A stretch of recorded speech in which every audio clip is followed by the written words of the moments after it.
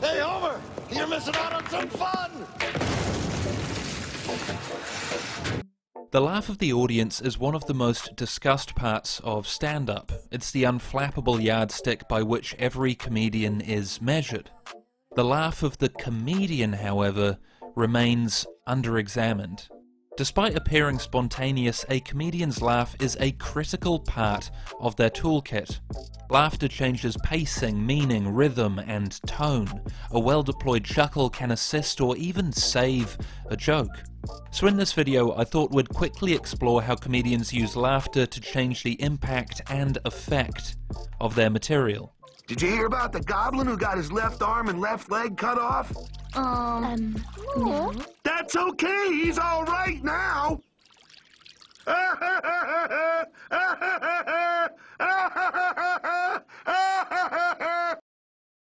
It may come as a surprise to find that laughter is not only a response to something being funny. Over a century ago, French philosopher Henri Bergson pointed out that laughter is an inherently social and highly contagious activity.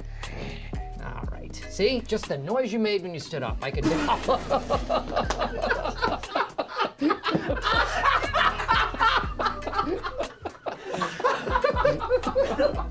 After performing experiments that eavesdropped on strangers in public, neuroscientist Robert Provine deduced that most laughter is not connected to humor, but rather to the give and take of daily interactions. It's less about jokes than about relationships, which is why he reported people laugh 30 times more in the company of others than when alone. Laugh and the world laughs with you may be a tired old motto, but it holds true.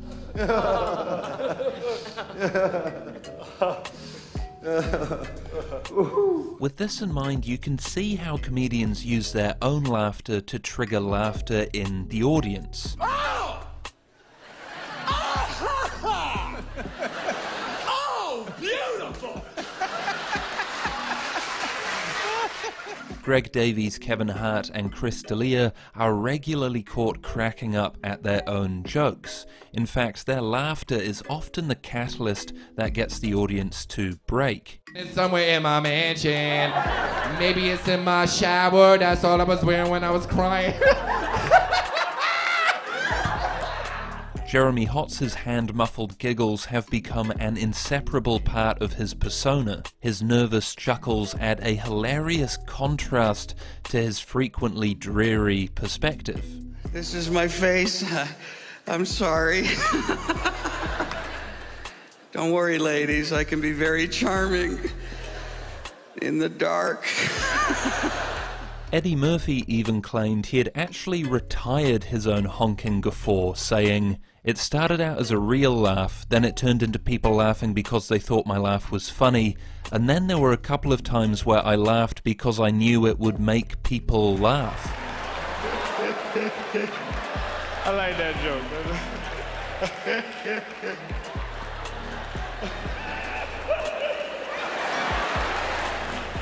It's slightly odd to consider that something as spontaneous as a laugh can become a telegraphed way to manipulate the audience, and the ethics of it are still up for debate.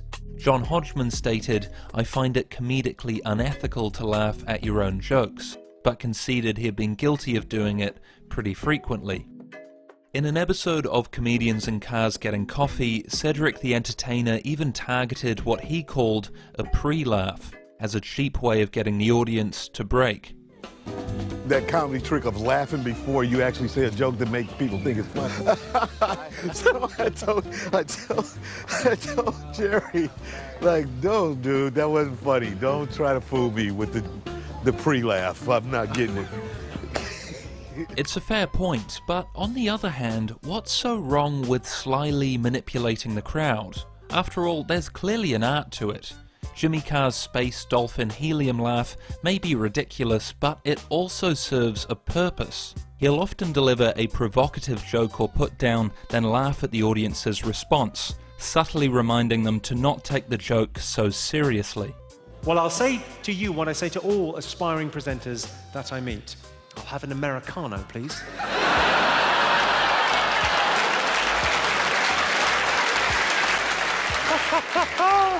Oh, I fucking love my job. The same goes for Bill Burr. He'll say something he knows will get a rise out of the audience before letting out a trademark cackle. If you're reacting negatively, you're also falling into his trap. I had no idea how difficult it was to be a white woman in the United States of America. Evidently, it's really difficult. Laughter is also a great tool to build suspense and momentum. Here Dave Chappelle takes a quick chuckle, adding a couple beats of suspense before delivering this spectacularly ballsy punchline.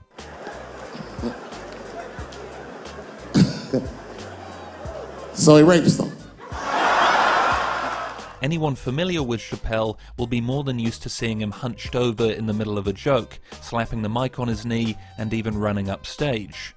You could say this happens in the moment, but it also gives Chappelle and the audience a few moments to breathe, and regularly escalates the audience's response to a joke. This is how I feel inside.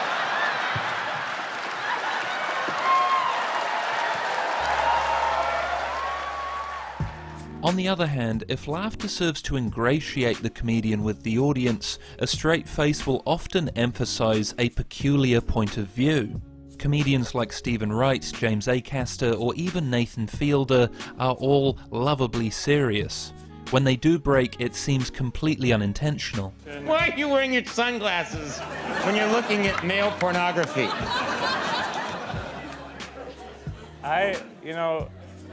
What I do in my own time is what I do. It's like... You can actually track how James Acaster's approach to stand-up has changed. The smiley affability of his early appearances has given way to a persona that's far more straight-faced.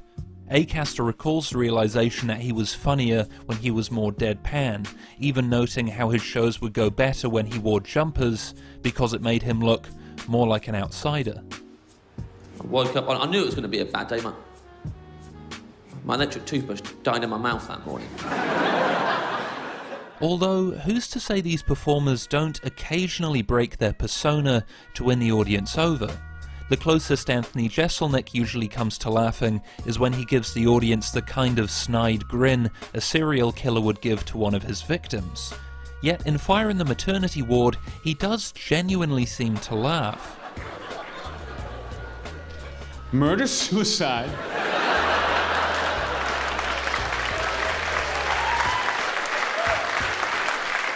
Shut up! However, viewed more cynically, it also serves a purpose. The laugh comes over 4 minutes into a routine about murder-suicide. It breaks the tension in the room and gives Jeselnik a platform to deliver his final punchlines. You can quite clearly hear him pause to wait for the audience to respond. Murder-suicide.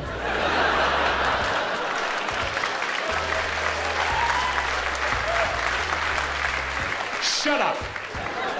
Maybe he laughed in the moment, but for a comedian renowned for deliberating over every word, who's to say it's not a calculated play to keep the audience engaged?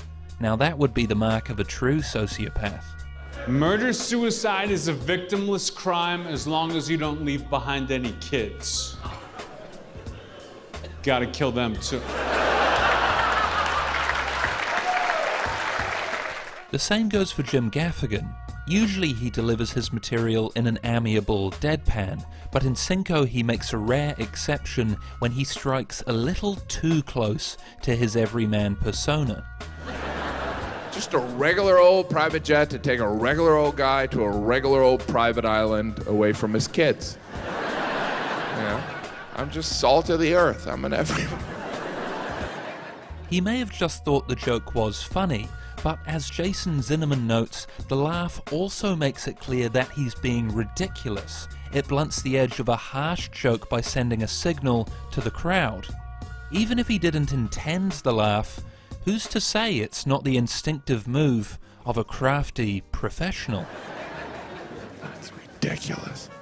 Whether laughing at your own jokes is a good thing is up to you, but it's pretty clear that there's more going on than meets the eye. Laughter is a tool, and its use as a social signal means it can completely change the impact of a joke. Because they do taste delicious, but but they don't taste as good as a young boy does and shouldn't. To a child molester, not to me, not to us, because we're all awesome. I personally think Billy Connolly is a great example of a comedian who can laugh at his own jokes without taking anything away from his comedy. What if the signal box was on fire?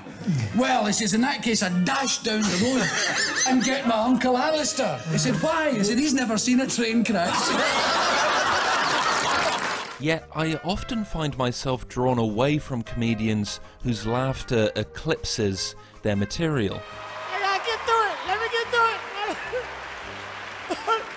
it. This is my favorite joke. Hold on. Regardless, the next time you see a comedian laughing at their own jokes, maybe you shouldn't take it at face value.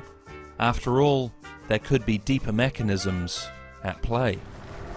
All